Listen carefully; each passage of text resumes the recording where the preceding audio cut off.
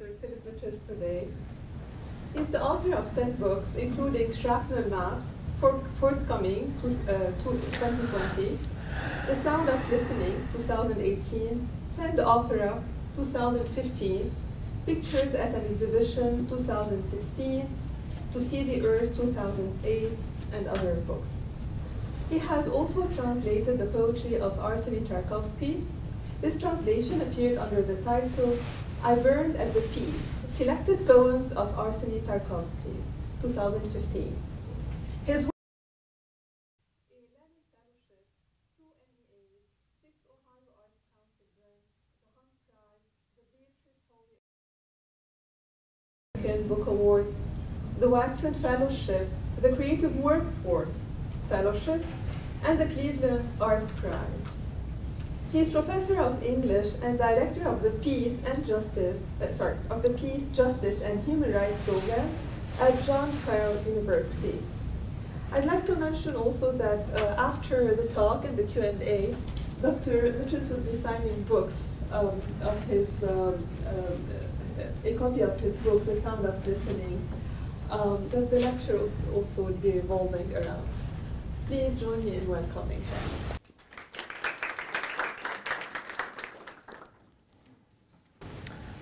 Thank you, Sirin.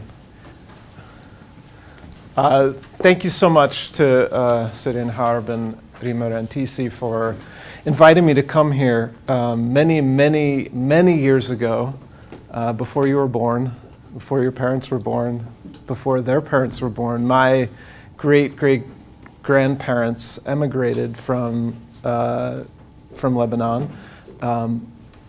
Half of them were exiled and half of them were seeking their fortune. So there's a sort of strange irony that I stand before you, descendant from people here, and what brought me back was actually poetry. So never let anybody tell you that poetry doesn't give you wings to travel, actually. Because if it weren't for poetry, I would have never been here speaking before you today. Maybe it would be kind of fun just to read the poem where I talk about the exile of my my great-grandfather, Skandar.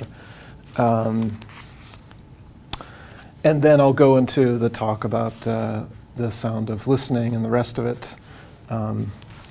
So I think one thing that poems can do is they can honor our ancestors, where we come from. And that's something in the United States which seems somewhat unusual, because we're often thought of as a kind of forward-thinking, present tense people. But if there's anything I learned from my parents, it's that we don't emerge alone, that we are with others and from others and for others. And actually, just today, I drove up to the Shuf, to the place where he came from, and it was surreal to be there. I don't know if I expected that he would be there, actually my great-grandfather, but somehow I did. I actually felt like that I would be looking for some presence there. So this is a poem. It's called The Ballad of Skandar, set in Dar al-Amar. Unframed by any photograph, diminished by history, rehearsed in no song, embalmed in oral memory, great-grandfather, where have you gone? Under the waning moon in the valley of Dar al-Amar, Skandar ibn Mithri, Arab, Christian, soldier for the occupier. In the far margins of the Ottoman Empire, above a little town, a Muslim diverted the living stream. The story passes down his crops. The Christians below sent up soldier after soldier. They couldn't capture the unnamed wily Muslim until Skandar, courageous warrior, brought down the Muslim in cuffs.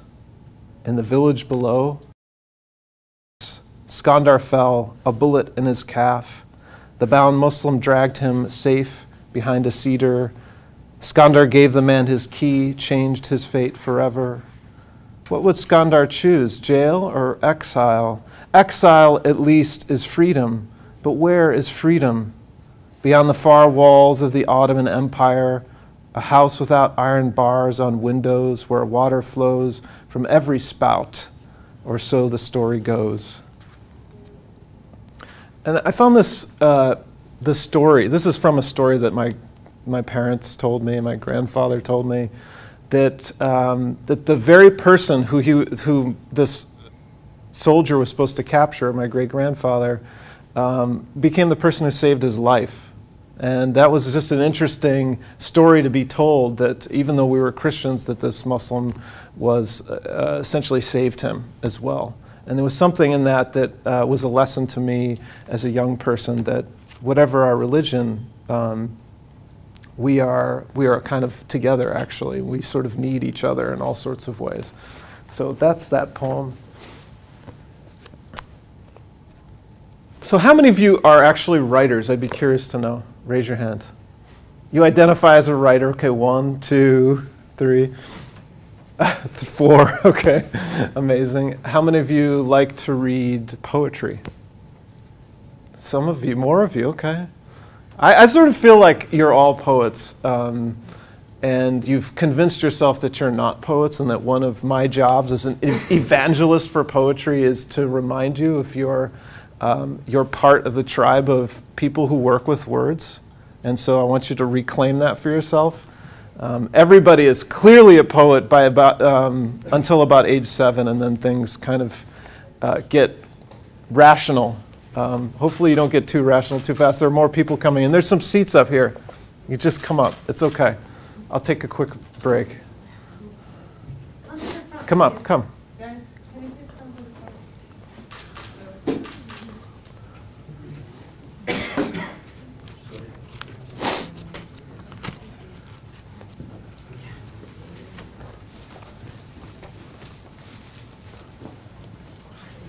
No, it's okay.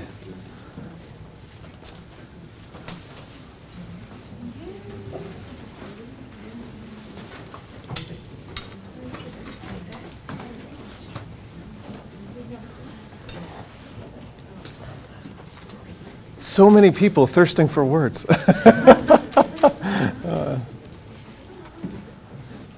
a couple more seats if you want to sit. It's okay.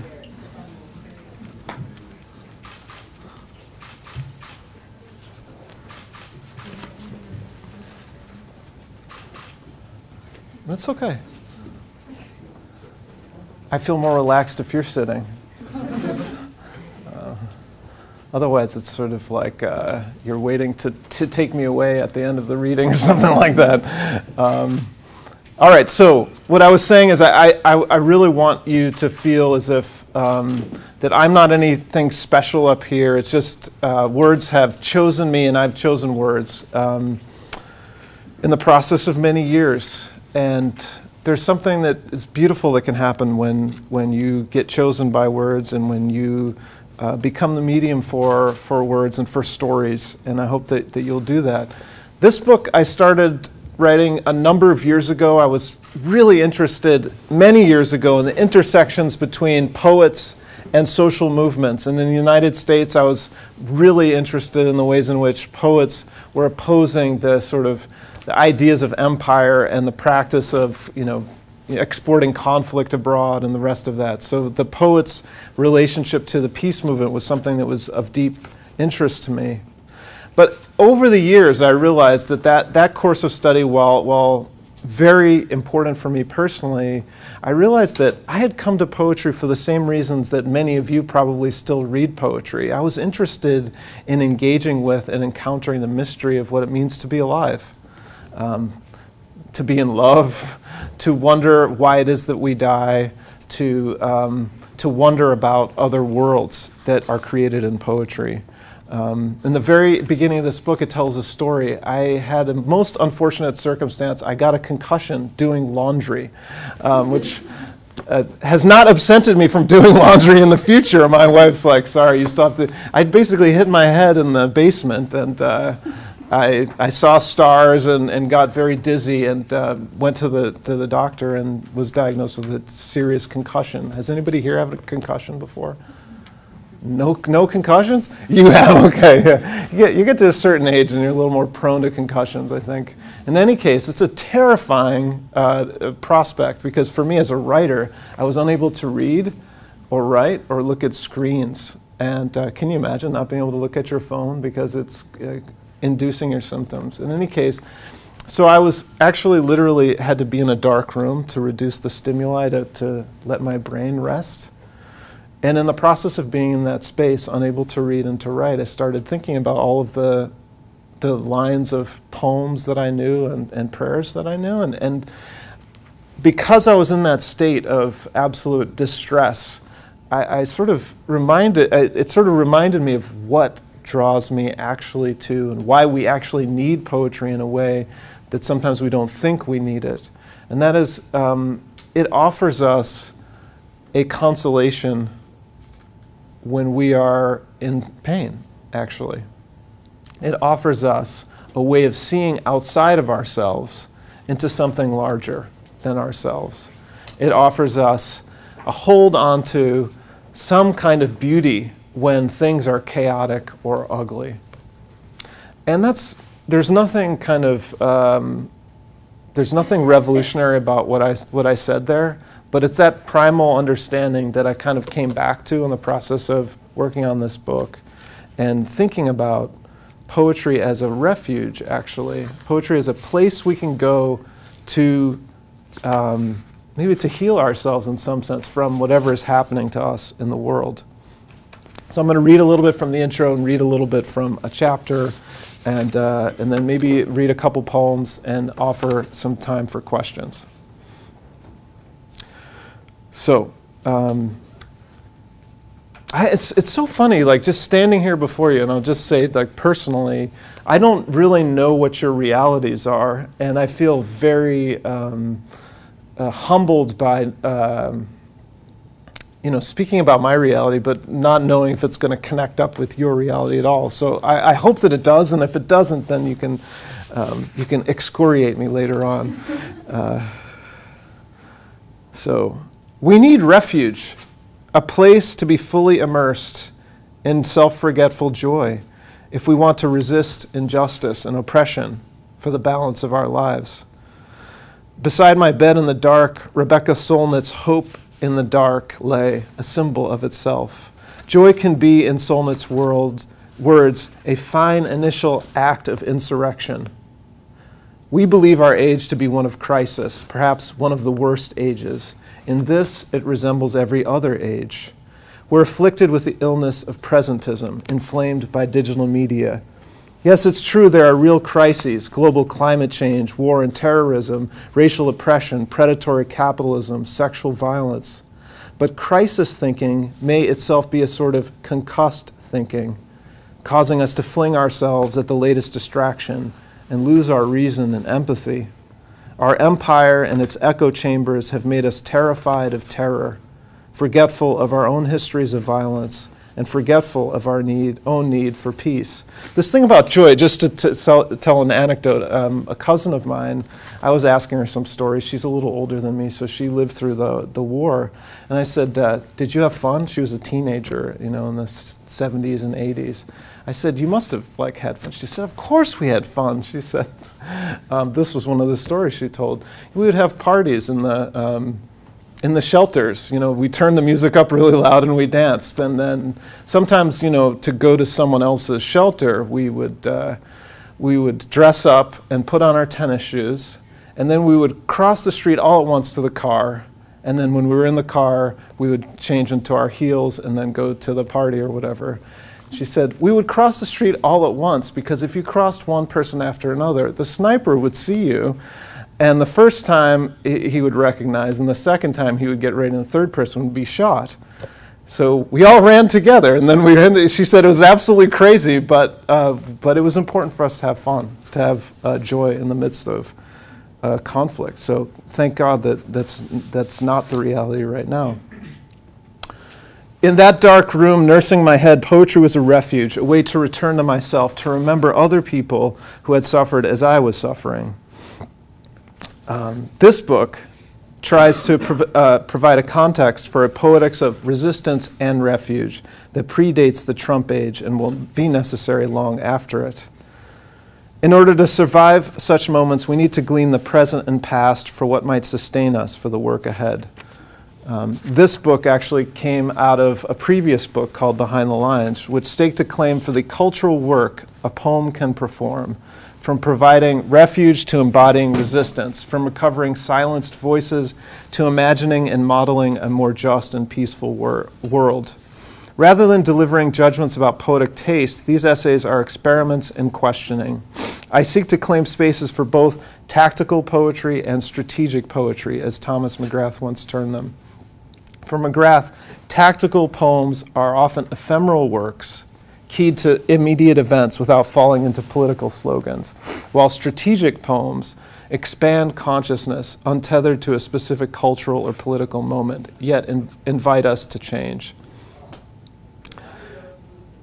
So while some of the essays in this book further explore the intersections between poetry and resistance, others inquire into movements into contemporary poetry that draw upon the world, such as documentary poetics, or literally draw on the world, as in graffiti poetry, landscape poetry, installation poetry, or draw us out into the world, as in translation and Arab American poetry and cosmopoetics. While I've always been interested in the idea of poetry as a form of resistance, I continue to return to the idea that poetry actually is fundamentally a kind of resistance itself that is anti-rhetorical, a state anterior to politics. Poetry is a ground of opening into the possible, a refuge. The reason for my shift in sort of thinking about wanting to move past resistance has to do with the American context. For those of you who know the Democratic Party and people on the sort of left side of the political spectrum adopted the term resistance as a sort of a meme almost. And it seemed preposterous to me because resistance, well, there's armed resistance, and that's something very specific, and that's not what it was. It's dissent, it's not resistance, actually. And so I got really disenchanted with the idea that, with the term resistance itself, it seemed completely inappropriately used. And so I wanted to focus a little bit more on this idea of poems as anterior to politics, as a resistance to simplified ideological sort of articulations. The longer, and this is also comes out of my own experience, the longer I read and write poetry, the more I'm interested in its irreducibility. That is to say, how it can't be summoned for mere political or ideological ends. Great poems seem great to me because something about them turns toward the ineffable. That is to say, this mystery which can't be articulated in words. Great poems may confound or delight, teach or provoke, but they are great because their forms vibrate and resonate beyond political platforms, slogans, or formulae. So it is true that some poets do a good job knocking us about, challenging and provoking, and others try to provide an alternate view of the world.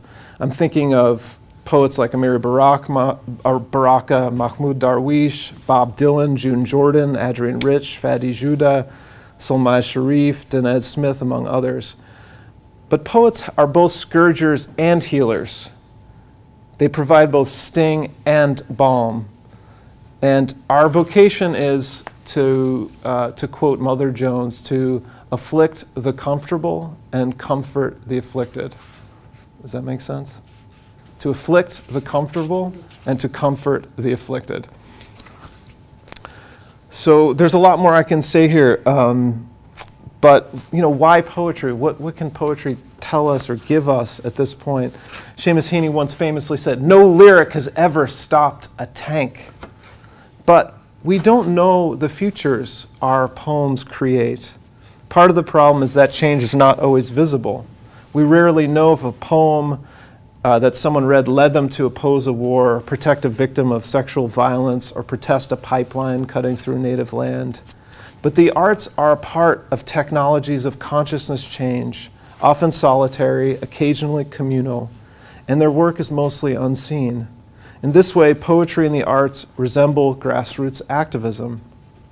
As Rebecca Solnit notes in an essay, most environmental victories look like nothing happened. The land wasn't annexed by the army, the mine didn't open, the road didn't cut through, the factory didn't spew effluents that didn't give asthma to the children, who didn't wheeze and panic and stay indoors on beautiful days.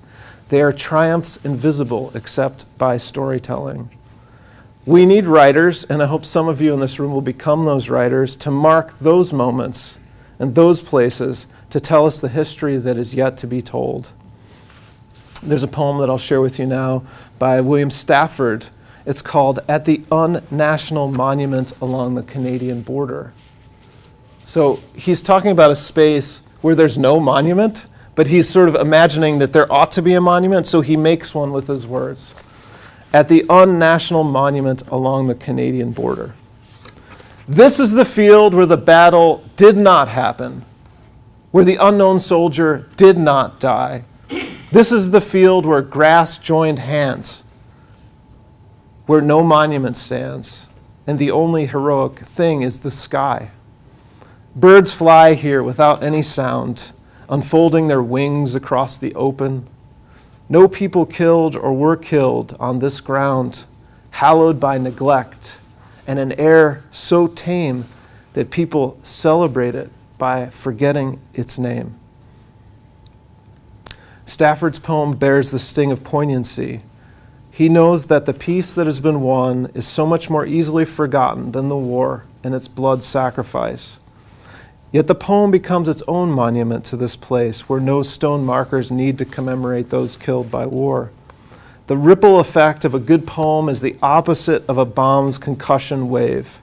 It buoys us in its bracing music, whatever hurt it bears, holding us momentarily aloft, helping us to stand our ground, providing us a spark to make our way in the general dark. So that's a little bit about the kind of the overarching vision of the book. In each chapter, I'm sort of looking at an aspect or element of American poetry that sort of drew my attention. Something called documentary poetry, which is poems that are incorporating news sources and ethnographic materials and voices.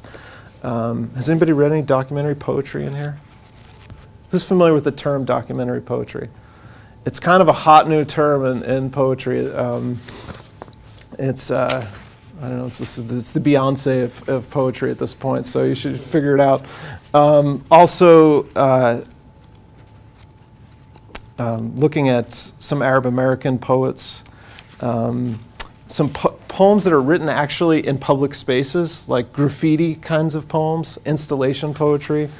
There's a section in here on peace poetry, of which the William Stafford poem would be part. And then there's individual chapters. Adrienne Rich, I did a piece on Adrienne Rich. Khalil Gibran, who's actually supposed to be a close family member of our family in the North. And I could read a little bit of that. How are we doing for time?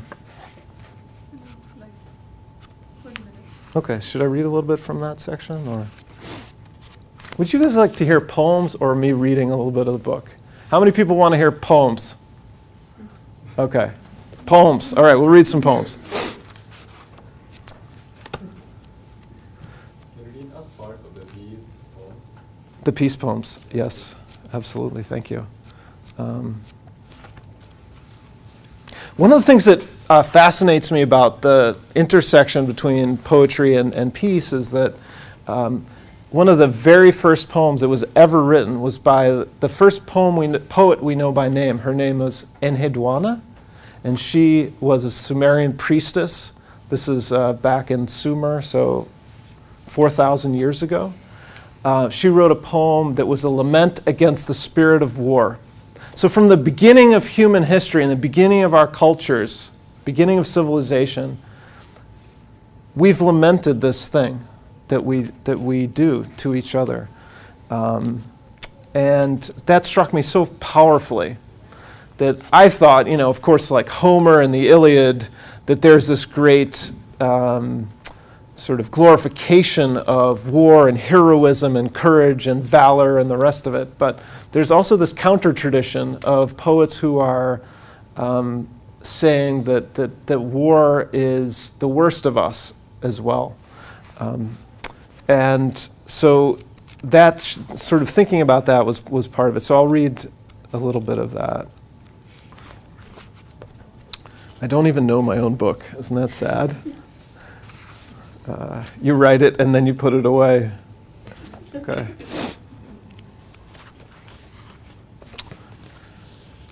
So in English, the word peace is very abstract. It has no feeling and meaning. And this is a problem, because war has all of these connotations, feelings, fragrances, images. Peace seems like completely abstract.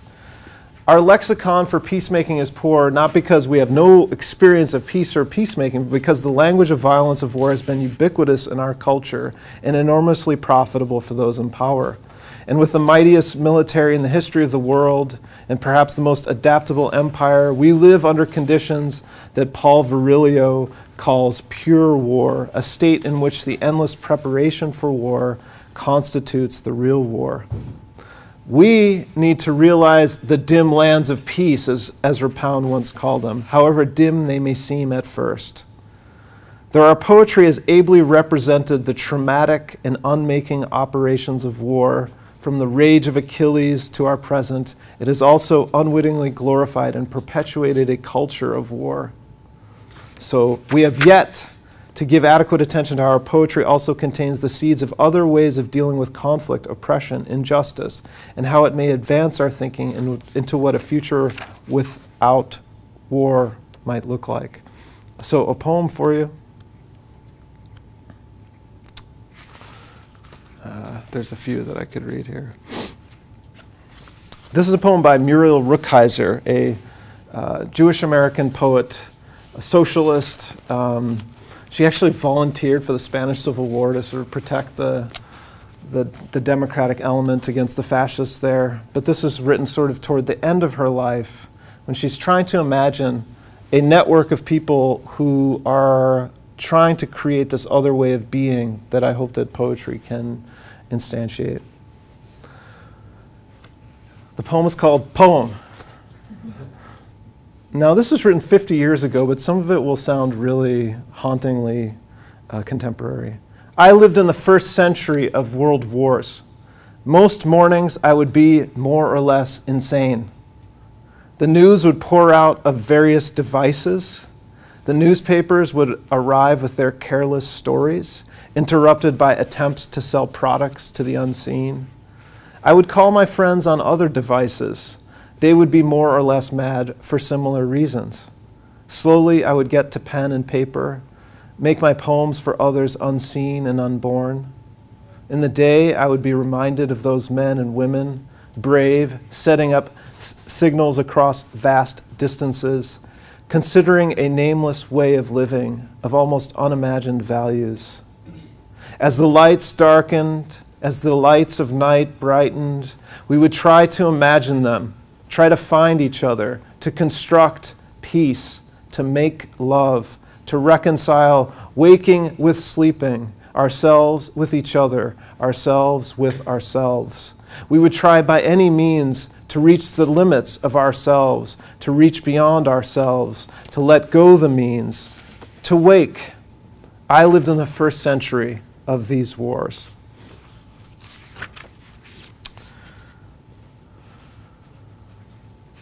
So that's a poem from that section.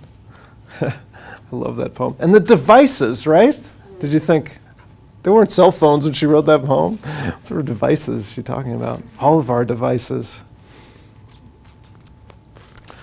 Does anybody know the name Naomi Shihab Nye?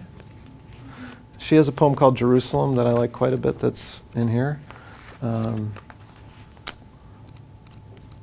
Where's Dear Naomi's poem?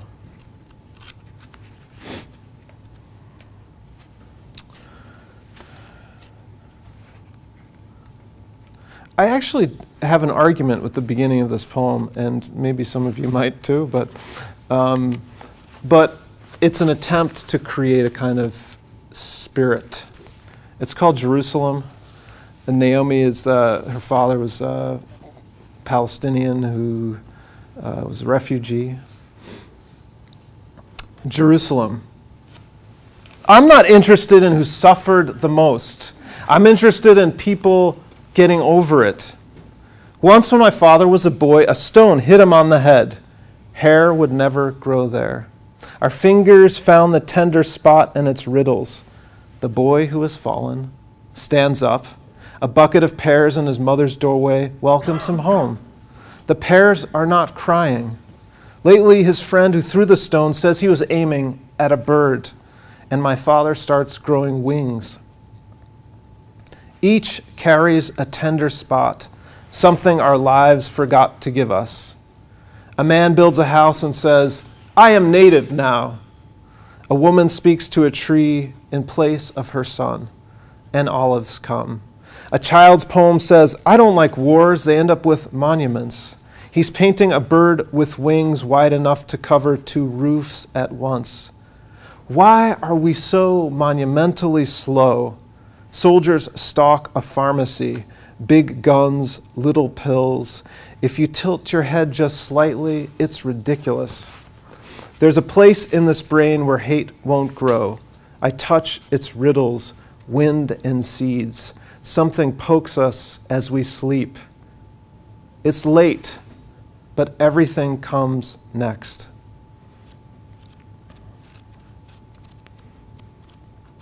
So, I have an argument a little bit with the beginning of this poem. I said, I'm not interested in who suffered the most. I'm interested in getting over it. Yeah, but we do need to make an account of history also. The justice side of me says, hang on a second, Naomi. But the peace side of me says, and yet, we can talk all day about history, but how do we find each other again?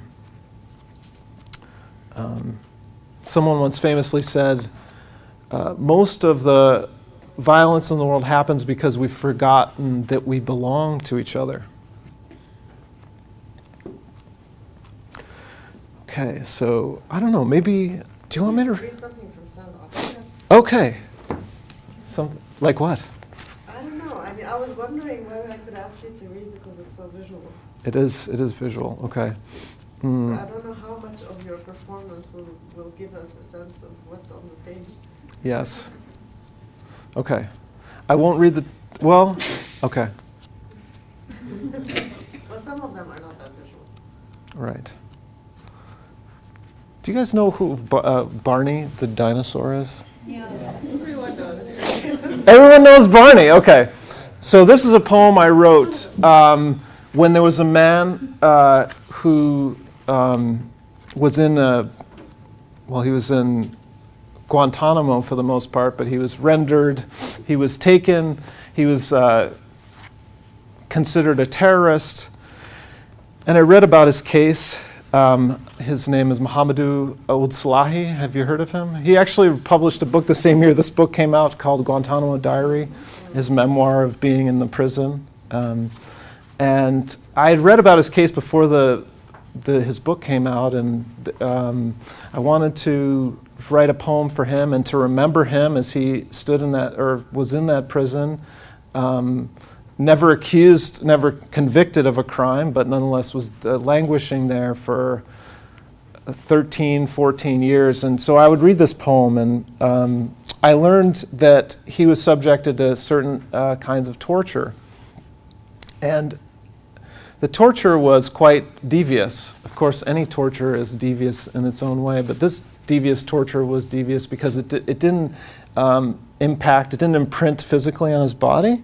They had music that they played for 24/7, all day, all night, for days and days and days. And if you've ever stayed up, how many people have stayed up for an all-nighter? How about 2 nights in a row? Wow, 3 nights? After 3 or 4 nights, you start to go psychotic. And this is actually what they were doing to prisoners. And they weren't playing like you know, devilish music. They were playing things like the Sesame Street theme song, Sunny Days, and the Barney theme song. And I thought that was so sinister, and wanted to write a poem for Muhammadu and to indict, I guess, in some ways, us, myself, and anybody who lives in a society that condones or is silent about this kind of detention. So I'm going to try to sing, and I can't sing, so it'll be, but just bear with me. For Muhammadu Ulslahi. In the cell of Else, in the pitch white, someone's hands shackled between ankles in the nights and sunny days, keeping the clouds, shaking the rib cage in no way to keep the music from entering and breaking the bodies hit. Let the bodies hit. Barney is a dinosaur. This is the touching without being touched. This is the being without silence. From our imagination, in wave upon wave, in a shipping container, and I love you in a box of shock. You love me in a cemented dream. We're a happy family with a great big hug and chains that leave no mark. Won't you say you love me too?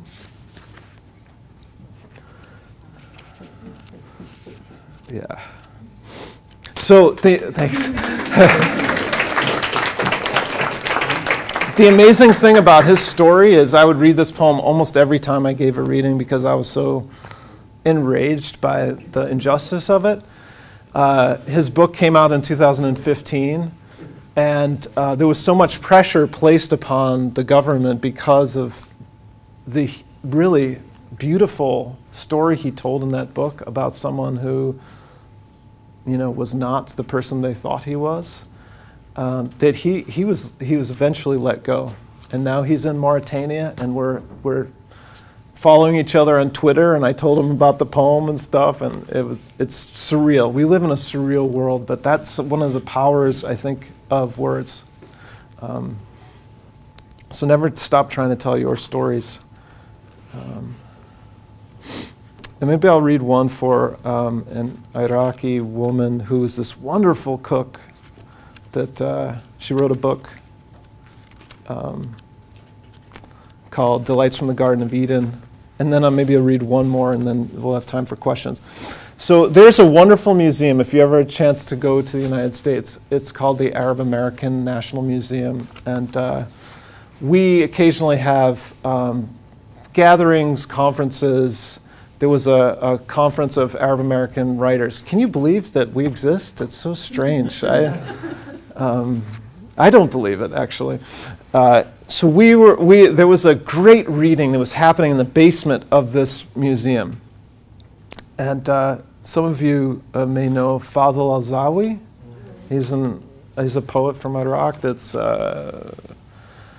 was in exile for 50 years, probably. He has this wonderful poem called Toasts, which I should probably read to you, but I'm not sure I can find it right away. But look it up. It's online. He's basically toasting all of the absurdities of the universe. And he was reciting this poem, and Khalid Matawa was translating it, and all of us were in this basement just loving this thing that was happening, this communion that was happening.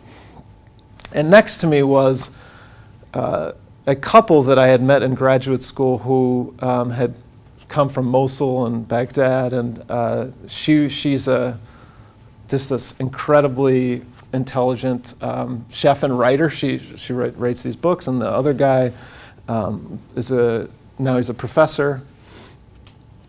And so I was just thinking about her and what it's like to be in exile and to, through food, actually find a way to sort of recover home, I guess. So this is a toast for Nawal Nasrallah. The last thing I'll say is right above us there was a wedding party happening, so it was quite surreal to hear the tables and chairs being moved. A toast for Nawal Nasrallah. Chair legs screech across the banquet floor above us.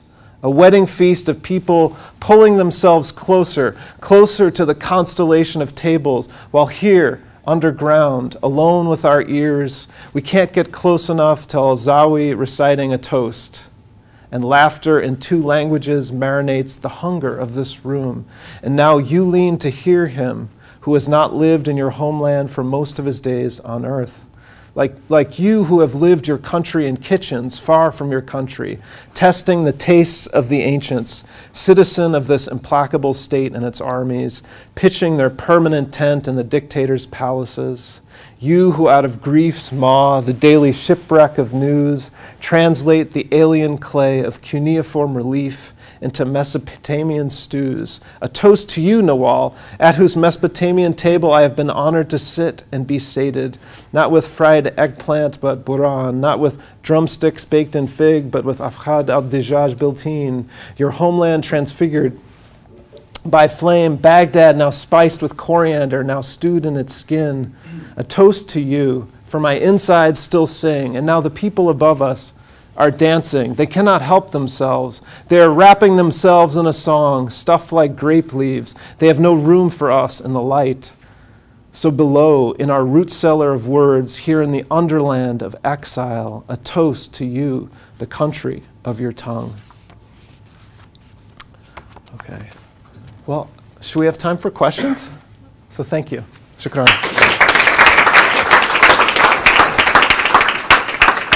And now we're starting. We are starting now. Yes? I had a question about a couple of your poems in Sand Opera. Okay. There are two poems titled Blues of and I was wondering if there was intertext with Zaporizhzhia for like Roman Empire blues. Oh, he wrote a bunch of blueses, didn't he? He did, and it was not intentional. what I felt like there were similar tones, and I mean they're both about. I mean the Roman wall blues is also, you know, a pawn in a giant empire. It just kind of. I think you have a paper to write, actually. The similarity just like seemed really blatant, so I was just wondering Yeah. if it was intentional. No, absolutely not intentional. But the blues is obviously a deeply evocative tradition of people enduring circumstances beyond their control. And a well-known poet, Solmaz Sharif, had actually criticized my employing this term to describe soldiers in their predicament. She called it a form of pinkwashing. And I'll just say that soldiers are in a predicament. I'm not justifying them. I don't consider them victims, but they are in a predicament often of things beyond their control. And that's why I was drawn to this idea. It's a very, American form in a sense. And in fact, one of the soldiers is an African American. And so thinking about his own experience as a person, a minority person who's fighting for this state in another country, it just struck me as a kind of modality that I wanted to bring to his words. But Auden is great. Auden and I are just drawing on that sort of turns to music. Yeah. You spent a lot of time talking about other people's stories and how important it was to recognize them and to talk about them, but you didn't spend so much time talking about your own. Are there any significant parts of your life that influenced your work heavily? Thank you. I mean, the book is called The Sound of Listening partly because I'm thinking through the idea of the poet as a sort of medium for other people's voices. And so there was maybe a little bit of an intentionality to say, like, I don't want to just have my work simply tell my story, but to draw upon the great human story of which we're all part. I mean, I've written many poems that are about my own story, but actually this book, interestingly, is mostly sort of about me as the medium for these other stories. In the very middle, there's a bunch of poems about what it's like to be a parent during a time of war. And so those are very much thinking through my own personal experience, standing in the ground of my experience, trying to find the balance as parents try to find between protecting their children from the world and also exposing them in ways to prepare them for the world, and trying to figure out what the ideal of that is, and failing all the time to figure out what exactly is the best. Because if you merely protect, you suffocate. If you merely expose, you don't provide them with the structured boundaries of love, which flourishing kind of requires. So I had a conversation with my daughter where I knew, actually, it's the end of that section where I knew that she had internalized a sense of her own resources for dealing with suffering. And this is that poem. So this is for you. Well, it's also about her too, so it's not just about me, but insofar as her children are always about us, it's about me too. I had asked her a question. I'm not going to tell you what the question is because it's more interesting just to hear her talk. What does it mean, I say? She says, it means to be quiet just by yourself. She says, there's a treasure chest inside. You get to dig it out. Somehow it's spring. She says, will it always rain? In some countries, I say, they're praying for rain. She asks, why do birds sing? In the dream, my notebook dipped in water, all the writing lost. Says, read the story again. But which one? That which diverts the mind is poetry. Says, you know those planes that hit those buildings? Asks, why do birds sing? When the storm ends, she stops, holds her hands together, closes her eyes. What are you doing? I'm praying for the dead worms. Says, listen. That's it.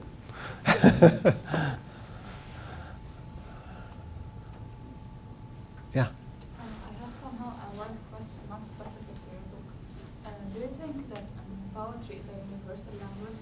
And if you try to translate Arabic poetry, for example, the very ancient one, would the people in the US, for example, be interested in such very different poetry? Right. This is the Tarjumat question. So its translations finally come around. Yeah. So you're asking partly about Americans. I think translation is essential. It's vital. It's crucial. I spent today with a man who knew some English and I knew a tiny bit of Arabic, and we need us to be able to understand each other in terms of our languages. And translation is one way to do that. Now, your bigger question is, are Americans interested? Do they care about what Arabs think, what their worlds are like? And yeah, I think there are plenty that do. There are plenty that do. Like everywhere, people are distracted. They're suffering their own specific pains, and so figuring out what's happening in the world is sometimes very difficult for people. I mean, think about your own reality, how sometimes hard it is to hear anybody else's reality. There's a wonderful short essay by my friend Fadi Jouda. It's Say It, I'm Arab and Beautiful. And it's a simple kind of articulation, clarion call, but he says that it's a radical thought still to say that sentence, and that he wants to be about beauty actually, in terms of his own project. Sometimes a bind that Arab Americans get into is trying to communicate a reality of the suffering of others in a way that people challenges people in ways that are very hard to hear. And what Fadi says is, you know, like, those who want to hear will hear, and those who don't want to hear will not hear. And we shouldn't try to be convincing anyone of anything, actually. We should be creating truthful and beautiful versions of reality. I think that things happening in the United States in terms of the Middle East are really fluid right now, in a good way, a positive way. And when Ilhan Omar criticizes the AIPAC and the role of the Israel lobby, is like she's saying things that have not been said in the halls of power. So there are things happening, and the young people. I teach a course called Israeli and Palestinian Literature, for example. When I started 12 years ago, I would have said maybe 2/3 were sort of more, I mean, in the most passive of ways, 2/3 would have been more positive toward the Israeli story, and 1/3 maybe the Palestinian story. Now it's totally reversed, actually, for young people. And my challenge as a teacher is to challenge them, whatever point of view you have, to at least understand why the conflict happened, and what its consequences are, and whether there are any ways out.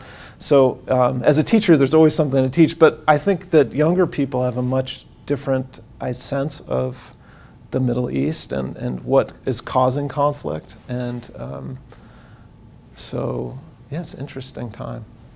But the role of the writer and the role of the translator is, again, not to convince, but to create a living archive of our truths as we understand them.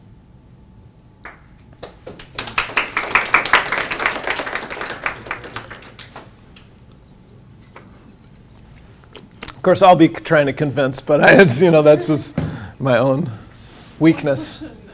About the rule of 9/11. Yeah. And whether it has changed the way you perceive writing. Well, there's a roundtable that's coming out shortly where Zain al-Sus actually talks about 9/11. And so 9/11 induced in Americans and this is back to that original question, a real interest in what was happening. Because when those planes hit those buildings, most people weren't thinking about the Middle East or weren't thinking about Al-Qaeda or any of that. And so a certain readership turned their attention to trying to understand. The question they brought sometimes was limited. Why did they hate us? But there was also all the other questions. How could this have happened? And so there was a space that opened up for a number of writers and writings that didn't exist before, which is sad to me. Does it take, planes like people being killed for people to wake up to the realities? So for many of us, like for myself at least, I wanted to not be silent at a time when people might be miscategorizing the situations that exist. So that was a very pivotal moment for me to say, I need to say something because my silence becomes complicity otherwise. So, yeah. Okay, on this note, actually, I'd like to thank you and Okay, thank you. the audience for their questions. Thank you so much, guys. We have copies of Dr. Mitchell's books. Can I start with what I have to go to class? Yeah.